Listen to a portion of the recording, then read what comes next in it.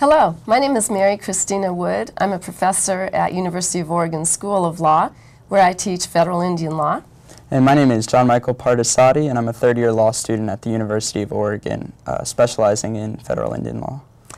It's our pleasure to present today a three-part video containing a short course on federal Indian law. This course will be divided into three parts. The first part will discuss the history and major principles of federal Indian law and policy. In the second part, we'll discuss native culture, traditional harvest, and talk about modern threats and opportunities. In part three, we'll talk about fulfilling the federal trust relationship, particularly as it pertains to federal agencies. Let's begin part one, which concerns the history and major principles of federal Indian law and policy. We'll first take a quick glance at the modern picture. Indian country is occupied by numerous tribes, diverse in their geographic location, cultural background, and history. At present, there are over 562 federally recognized tribes, and at least 169 more tribes lacking federal recognition. There are approximately 300 federally administered Indian reservations, most located in the West, and on this slide you see the Indian reservations in the three states containing the Pacific Northwest. The federal Indian reservations across the United States total about 55 million acres. Roughly half of the American Indian population lives on or near reservations, while the other half lives primarily in urban areas.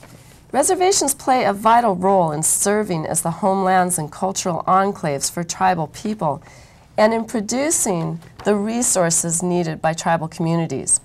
Professor Charles Wilkinson has described reservations as islands of Indianness within the larger society, because these are places of culture, tradition, and values. Well, next, we will examine the medieval origins of federal Indian law. We're going back to the very beginning of the principles that continue to shape this area of law today. The theory used to disempower Aboriginal peoples and displace them from their lands actually derives from legal theory from several centuries ago, which manifested in the Crusades between the 11th and 13th centuries. We'll see in just a moment how this legal theory threaded itself through U.S. law. But first, the origins were in the Catholic Church, which of course was the dominant legal institution during the medieval times. The leader of the church was the Pope, and he was recognized as the, quote, divinely designated shepherd of Christ's universal flock, vested with the supreme spiritual jurisdiction over the souls of all humankind. Well, several European nations during this time were engaged in the business of conquest, and these included England, Spain, France, and Portugal. The discovery doctrine was the prevailing legal rule that justified this conquest, and it came from the Catholic Church. Basically, it said that whatever European nation discovered the land first had the sole right of dominion over that land and the right to deal with the indigenous people that lived on the land. So European monarchs essentially justified their conquest of Aboriginal peoples through this reference to Catholic law, and particularly the discovery doctrine. It was assumed that infidels and non-Christians could not govern themselves lawfully because only a ruler who believed in the true Christian God and who received his power directly from the Pope in Rome had legitimate power. In sum, the discovery doctrine held that Native peoples didn't have full title to their land, and that Christian nations had a right and power over lands that they did not inhabit.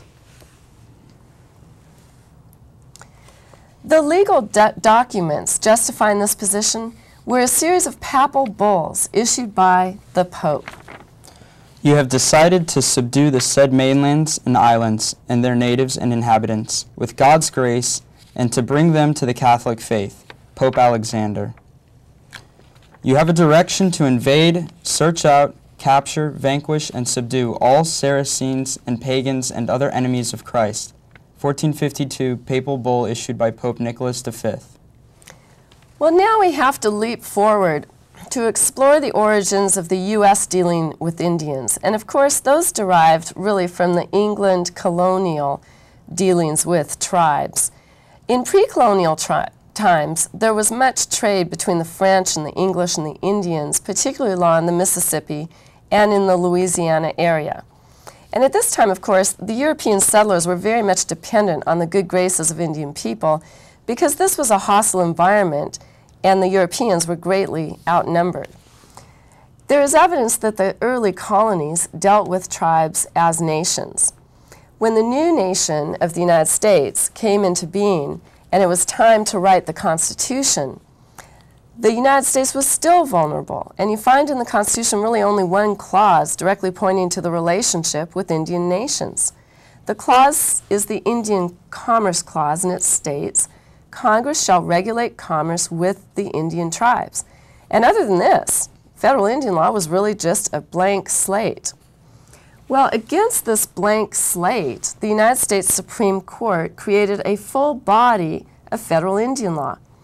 And one particular justice, Justice Marshall, really played the major role in designing the framework of federal Indian law that still endures today. In a trilogy of cases, Justice Marshall set forth the major principles that outline the field. The cases are Johnson v. McIntosh, Cherokee Nation v. Georgia, and Worcester v. Georgia. Let's proceed on to Johnson v. McIntosh. Johnson v. McIntosh was a case that really involved a title question. Who had title over all of this Aboriginal land that the tribes held within what we now call the United States? The facts of Johnson did not actually involve tribes per se. It involved a disputed claim to ownership of Indian land. Here's what had happened, the facts that gave rise to the case. There were two competing land claims of non-Indians. These competing claims arose because the tribes in question transferred the same land first to private parties and then to the federal government. So there were two different claimants on the same land. Prior to the Revolutionary War, land speculators had purchased lands from the Illinois and Piankashaw nations under two grants made by tribal chiefs, one in 1773 and the other in 1775. The plaintiff in the case, Johnson, was a successor to the purchasers. In other words, the tribe sold to certain people, those people sold to Johnson. So Johnson had one claim on the land. After the Revolutionary War, the tribes conveyed the very same land to the United States through a treaty executed in 1795, and the United States sold the land to McIntosh in 1818. Johnson challenged the validity of that sale. So it was a dispute between Johnson and McIntosh. The issue in the case was which land grant was valid. The earlier ones to individual speculators, that is Johnson's predecessors, or the latter one to the federal government. Certainly a traditional property law approach would favor the prior grants, but the court found those prior grants absolutely invalid.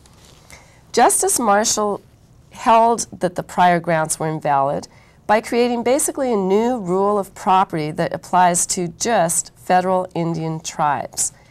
The court ruled that the European discovery principle that we just spoke about gave rise to European sovereign property rights that overlaid the existing Aboriginal title. In other words, the tribes did not have full title to convey when they conveyed the land to Johnson's predecessor. Only when the tribal title was merged with federal title did it become complete. Therefore, the latter grants, which represented that merging of tribal title and federal title, were the valid ones.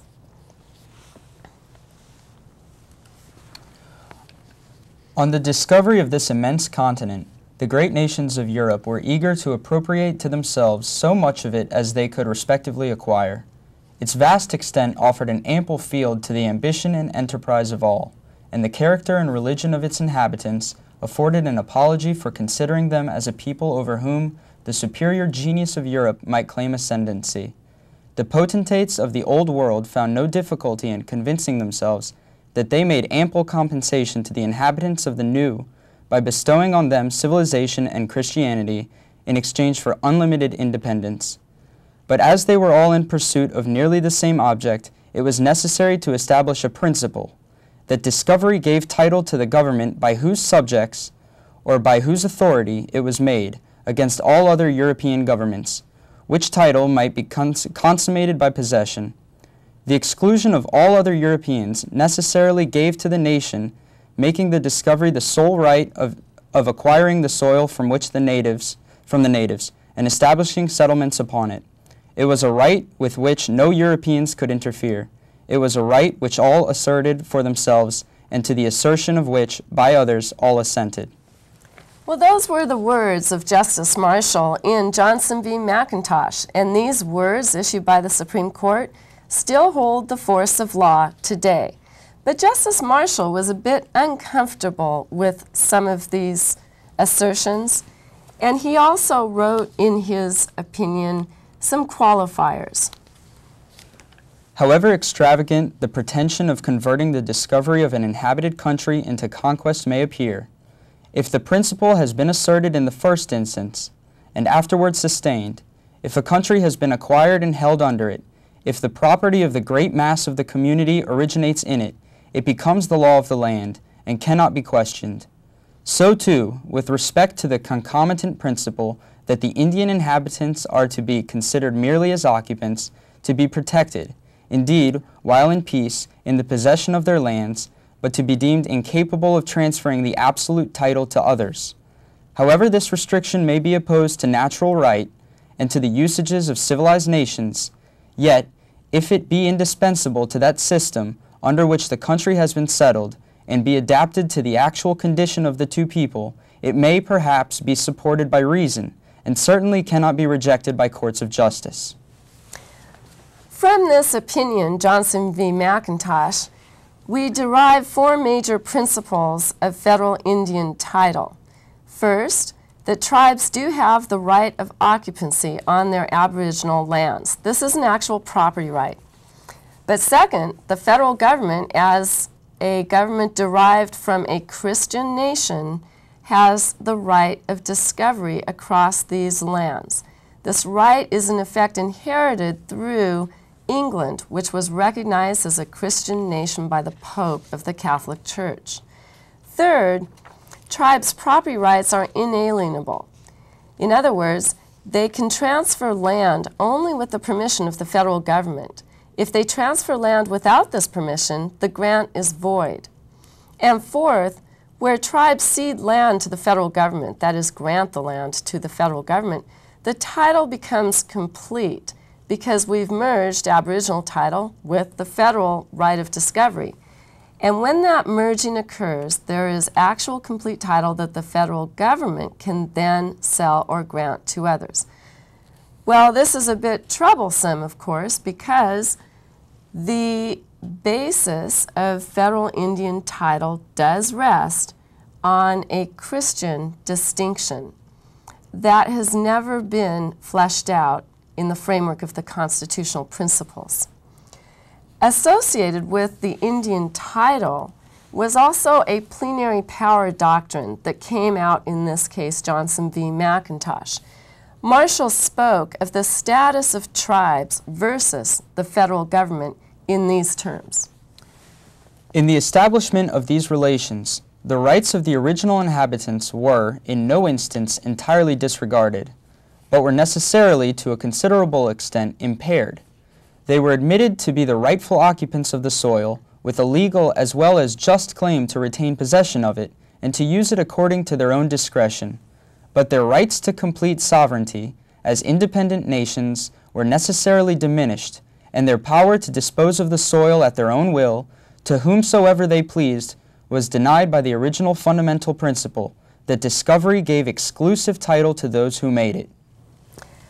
This plenary power doctrine, in other words, that the federal government has full power over the Indian nations, is now a legal doctrine firmly embedded in Indian law, and it originates on fairly shaky foundation in Johnson. Nowhere is it found in the Constitution.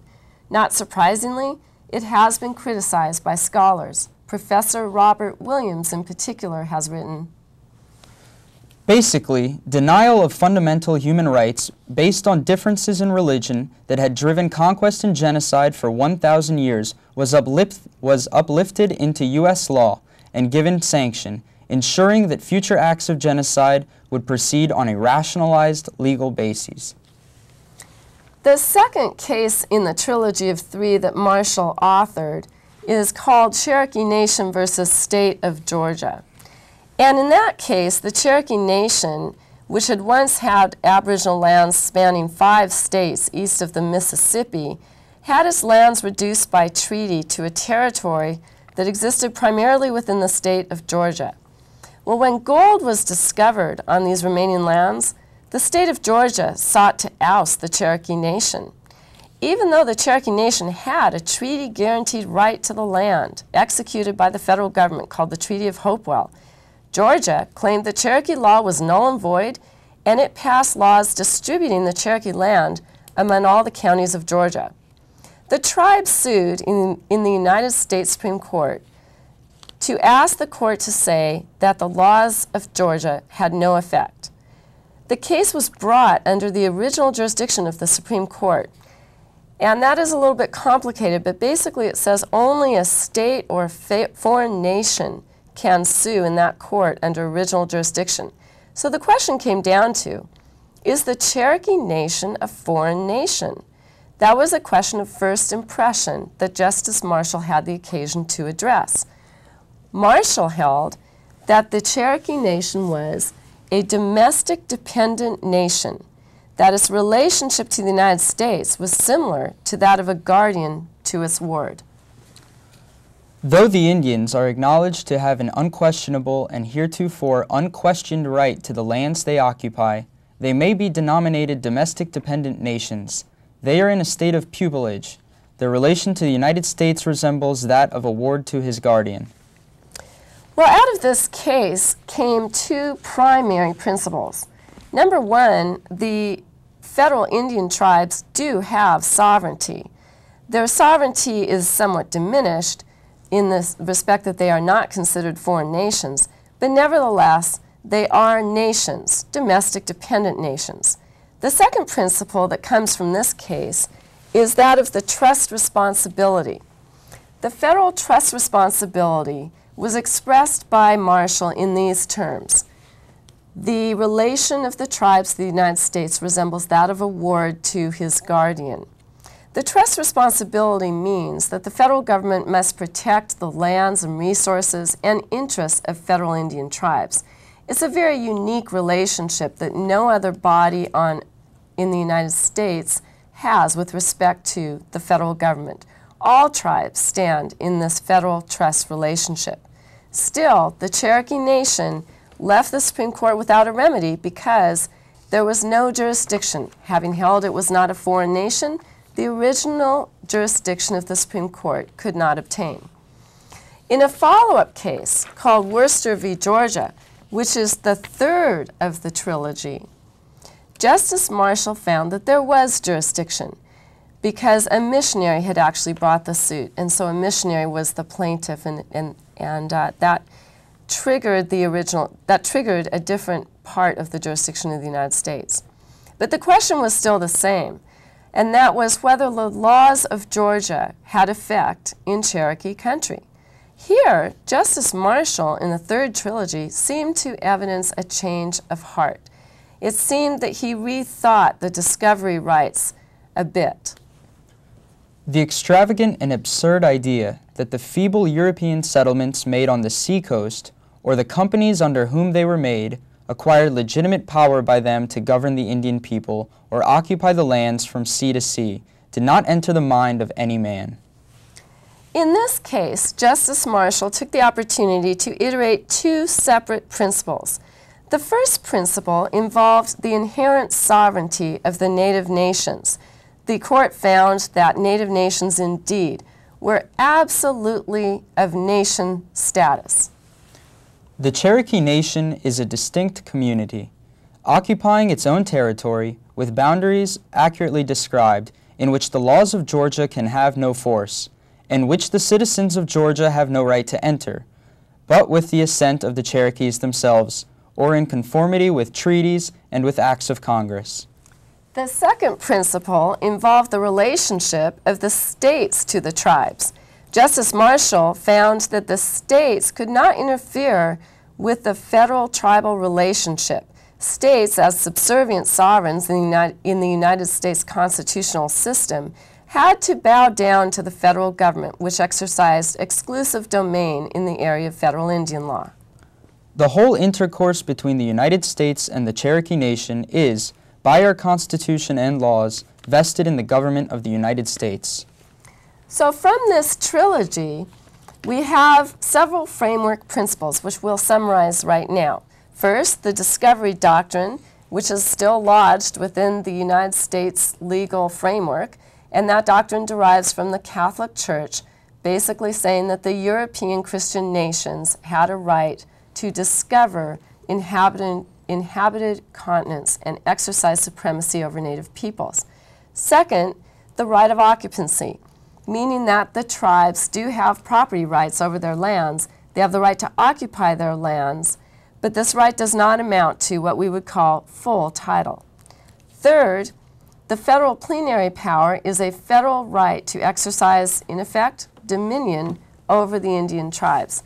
Now, this certainly doesn't mean the federal government can interfere with constitutional protections accorded to individuals, but for the tribal-federal relationship, the federal government has vast power over the nature of the sovereign relationship between tribes and the government. Fourth, the federal trust responsibility is a unique responsibility held by all federal agencies towards the Indian tribes. It's a responsibility to protect their lands and resources and to secure their interests. Fifth, that tribes have inherent tribal sovereignty. They are, in effect, nations with sovereignty that preceded that of the United States. Six, this sovereignty does not amount to full foreign nation status, but they are properly titled, according to the Supreme Court, domestic dependent nations. And seven, the states must take a backseat position in federal Indian law because of the principle of federal preemption that derives from the Supremacy Clause. With that framework, let's now look at the periods of federal Indian policy. These periods are very important because they make up the background context to federal Indian law today. And these periods don't break out really as neatly as they are shown on this slide. The eras do overlap, but we will go through the treaty making and reservations, removal, allotment and assimilation, reorganization, self-determination, and finally, the one we're in now, ecological collapse. So proceeding through these periods, let's begin with the treaty-making era. The treaty-making era lasted until 1871, when Congress finalized or finished the use of treaties. After that, there were no more treaties made. Treaties were used to extinguish Indian title, Indian Aboriginal title. And for the Indians, as Charles Wilkinson puts it, it was a Hobson's choice. Theoretically, they could keep their land and be overrun by white settlers, or they could sell their land, their ancestral heritage, and remove to a new site. Certainly no happy solution to such a dilemma could be found under the best of circumstances. Well, several principles have emerged from United States case law that interprets treaties. Treaties, foremost, are considered contracts between nations. The Constitution, by declaring treaties already made, as well as those to be made, to be the supreme law of the land, has adopted and sanctioned the previous treaties with the Indian nations and consequently admits their rank among those powers which are capable of making treaties. That's a quote from Worcester v. Georgia, the case we just looked at. In other words, the Supreme Court has held that only nations can make treaties, and so tribes are considered nations with the power to make treaties. Well, looking at the first principle, treaties are in effect both contracts and deeds executed between nations. They are deeds because land was exchanged, and they are contracts because other promises have been made, such as provisions of supplies and education and medical services to reservations. Second, treaties established the reservations we see today, and they conveyed the ceded lands to the federal government. In other words, in almost every case, A tribe entered into a treaty with the federal government, conveyed lands, which were then called ceded lands, to the federal government, and they reserved lands for themselves that we now call reservations. In the Pacific Northwest and in some other areas, tribes also reserved rights to harvest off the reservation. This is very important, as we will see, in the Pacific Northwest. We'll be looking at a case study throughout this presentation of the Nez Perce tribe, which is a Pacific Northwest tribe located now in Idaho.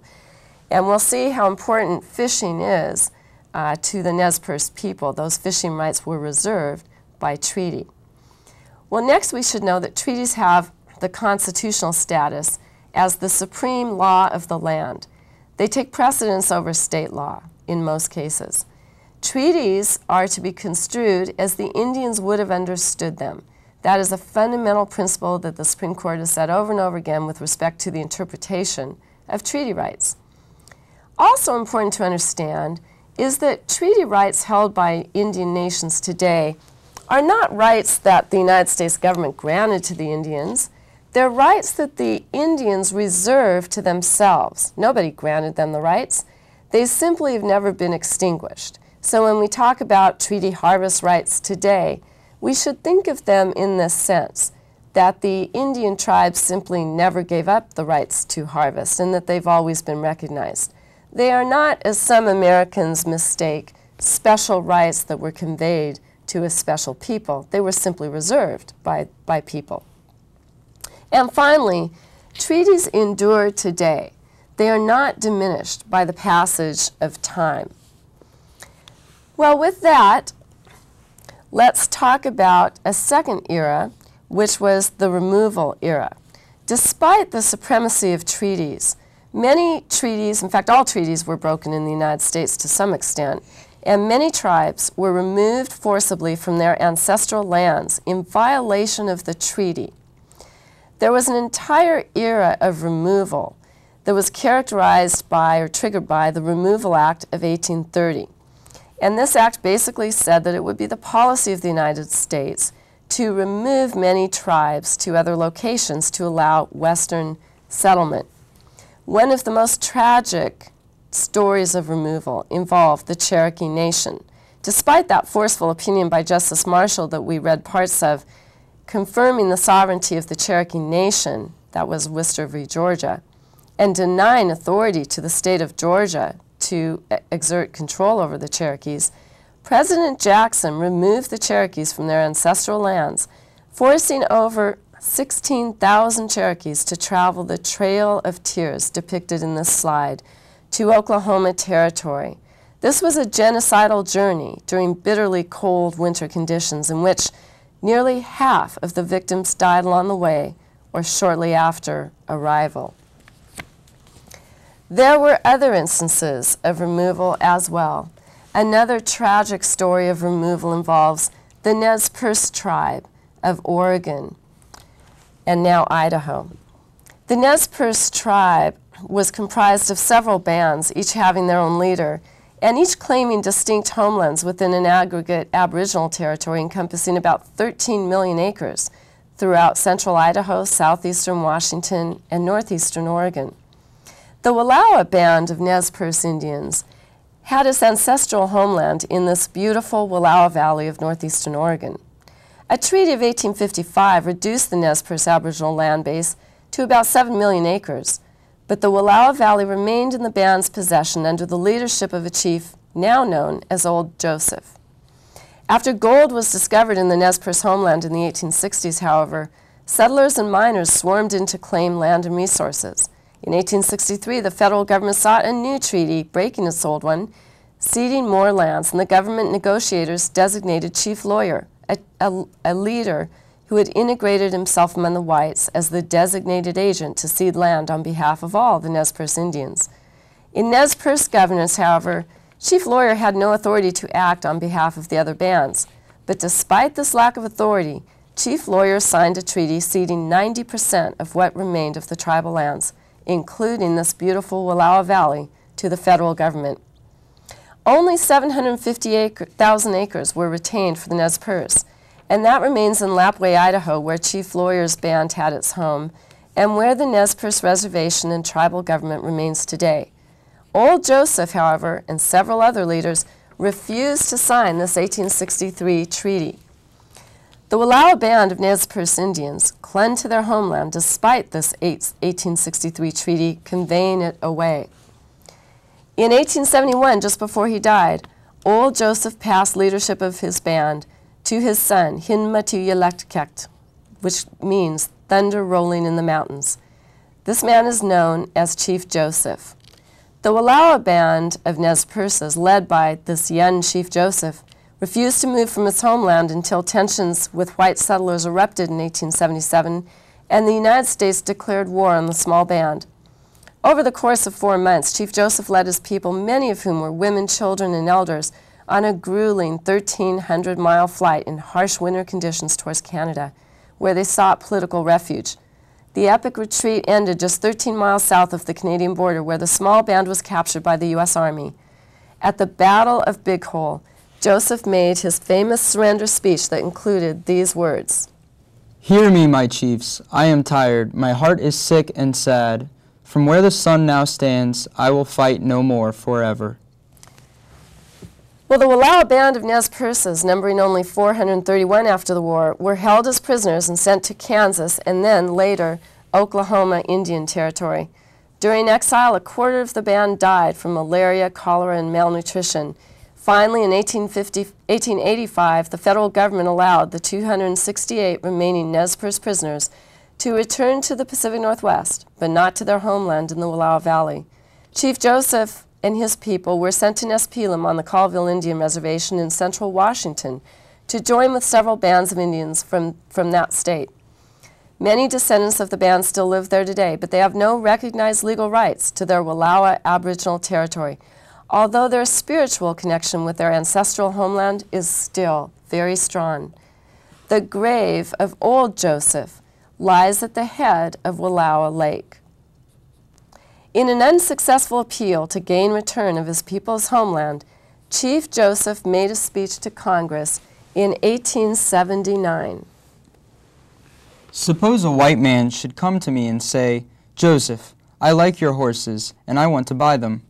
I say to him, "No, my horses suit me, I will not sell them." Then he goes to my neighbor and says to him, "Joseph has some good horses. I want to buy them, but he refuses to sell." My neighbor answers, "Pay me the money, and I will sell you Joseph's horses." The white man returns to me and says, "Joseph, I have bought your horses, and you must let me have them.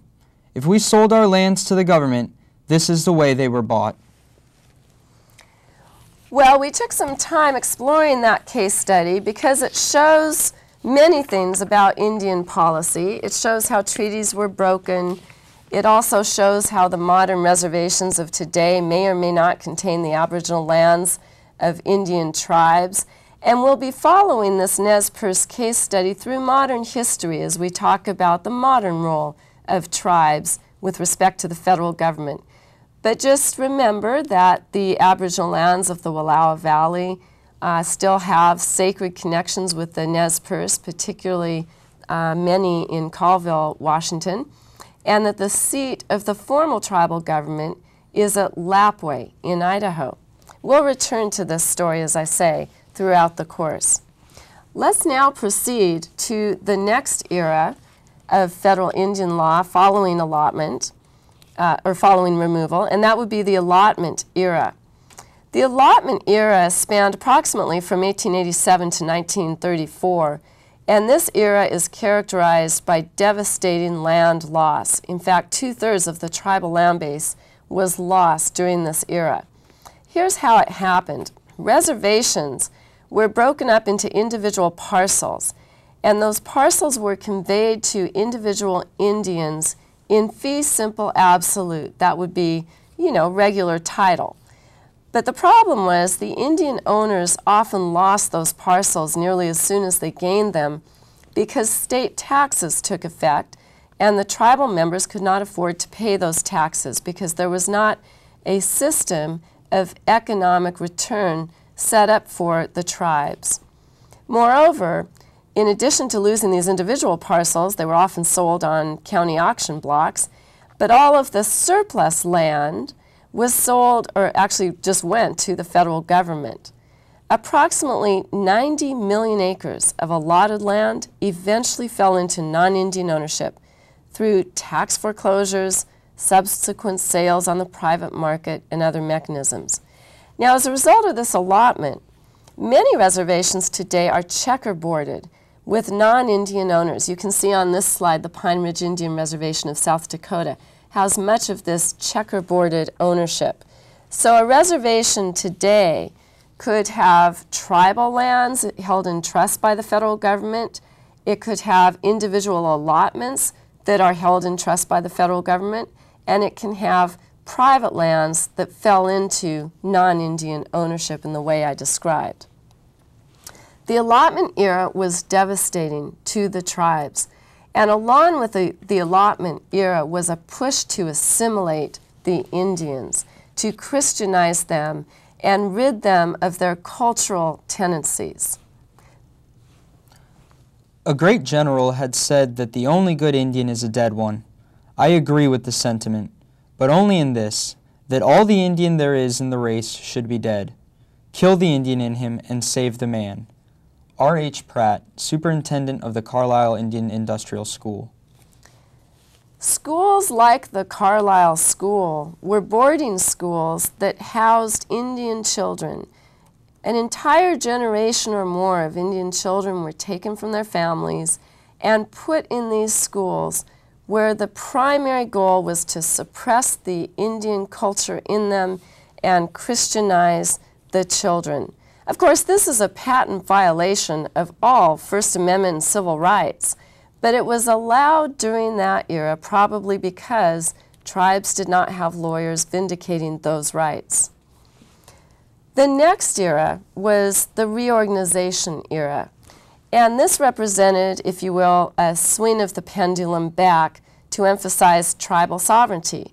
Much of the modern tribal governing structures that we see in federal Indian tribes today derives from this era.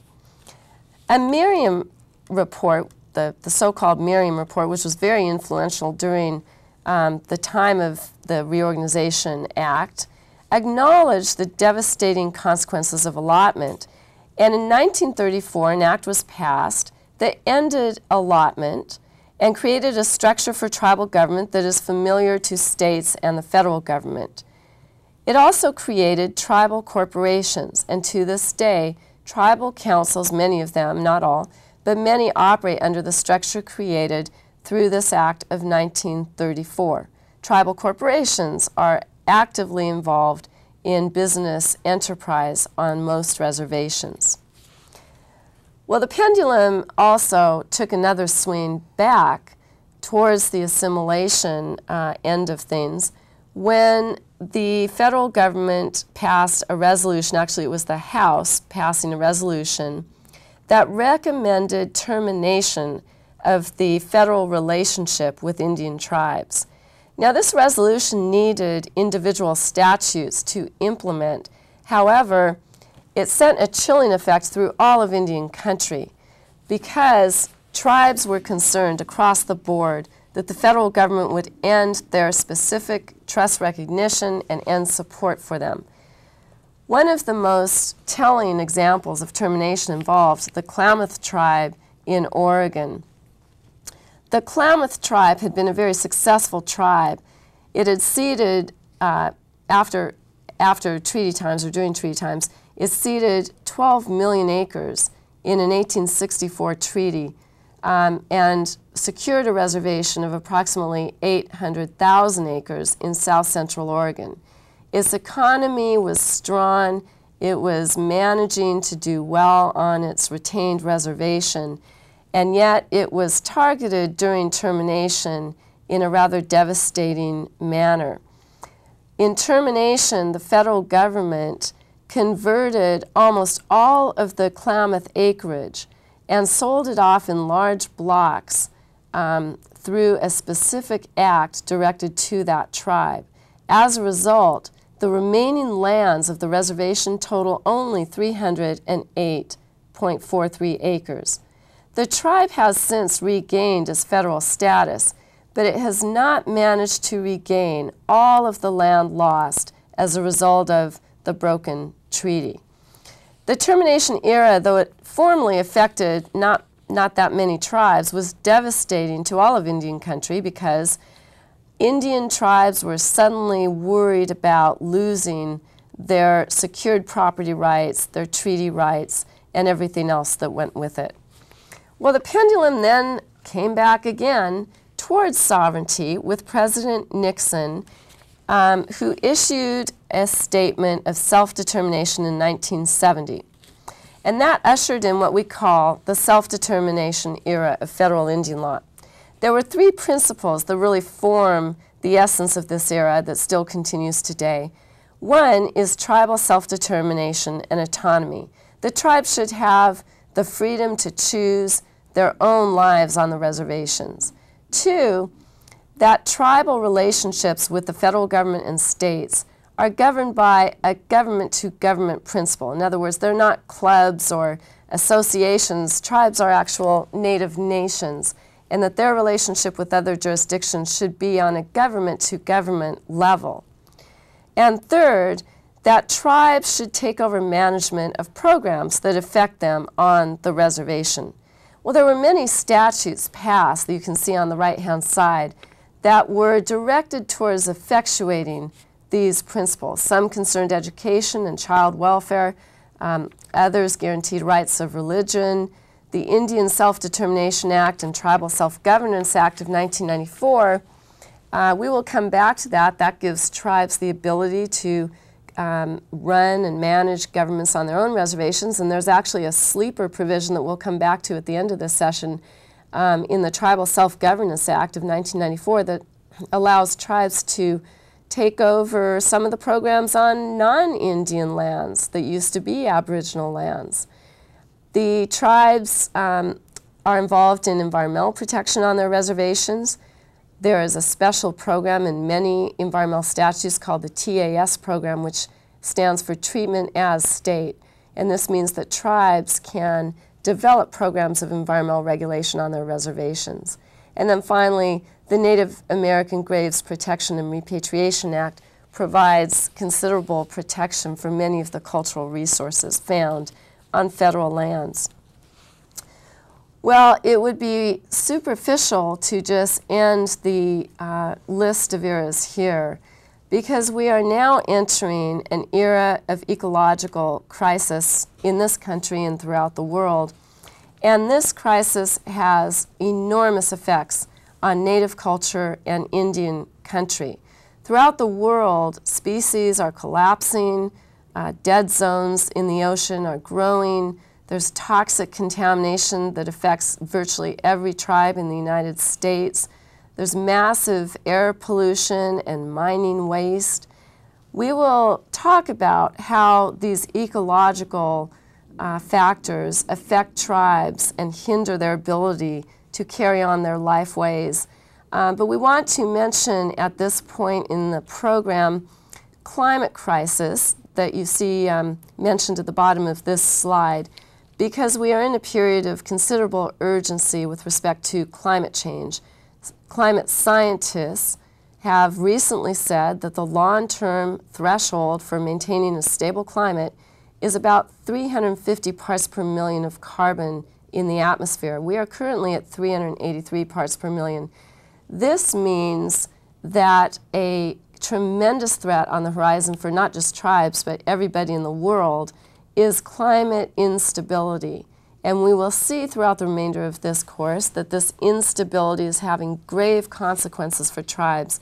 Alaska natives, for example, native villages are having to move from the sites they've been at for thousands of years because the permafrost beneath them is melting. Tribes in the Pacific Northwest are experiencing enormous harm to their salmon fisheries because of warming waters. Forests are dying and species are collapsing in various areas.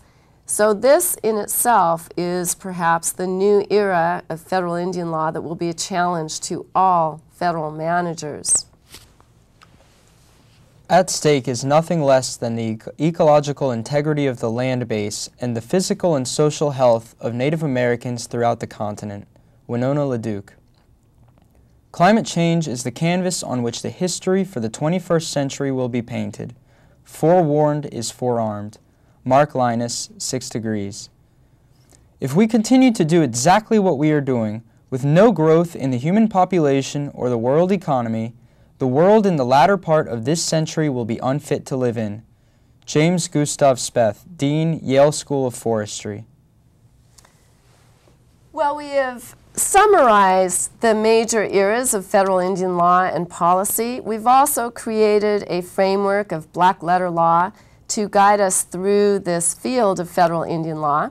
And next we will look at the Native culture, traditional harvest, and modern threats to Native nations. Let's take a brief break.